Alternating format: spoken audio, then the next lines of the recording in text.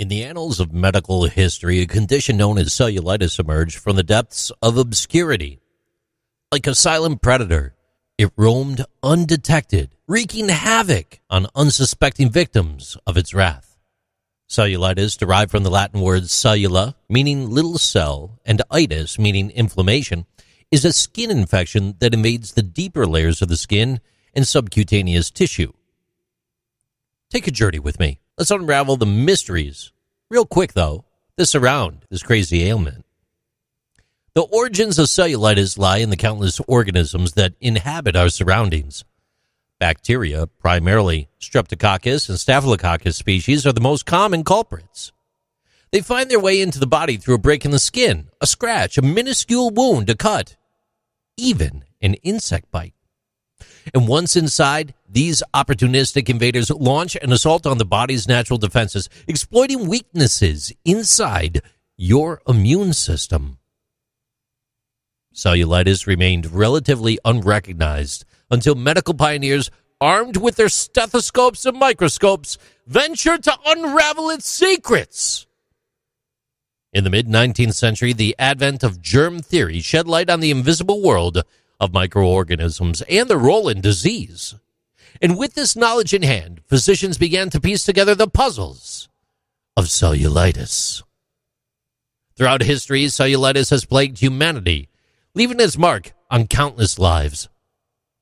In the past, before the advent of antibiotics, cellulitis often led to severe complications, even death.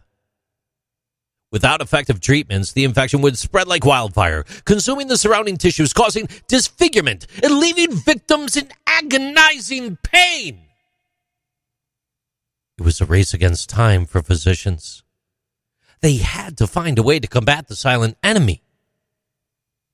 Over time, medical science advanced, and remedies were discovered to tame the rampant cellulitis.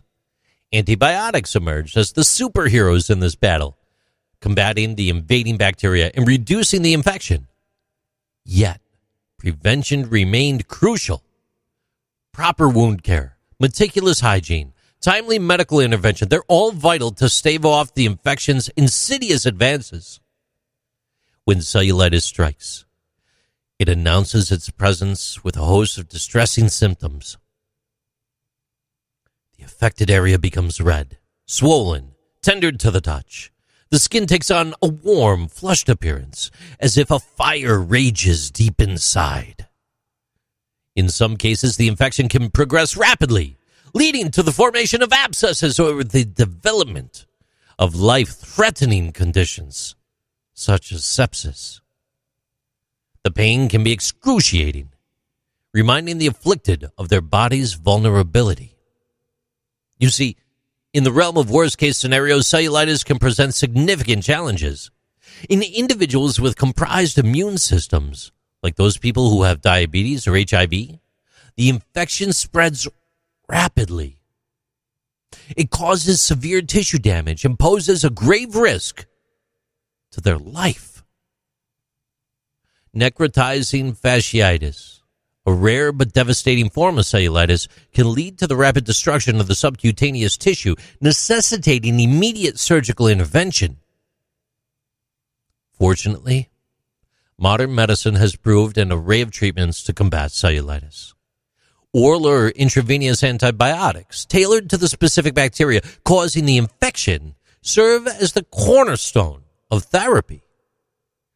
Elevating the affected limb, applying warm compresses, taking over-the-counter pain relievers, they can all help alleviate discomfort. And in complex cases, surgical drainage might be necessary to remove the pus and control the infection. The battle against cellulitis is ongoing. Bacteria continue to evolve and adapt. Vigilance, education, and early intervention remain paramount in combating this stealthy adversary. By staying informed, maintaining good hygiene, and promptly seeking medical attention, we can all reduce the impact of cellulitis in the world.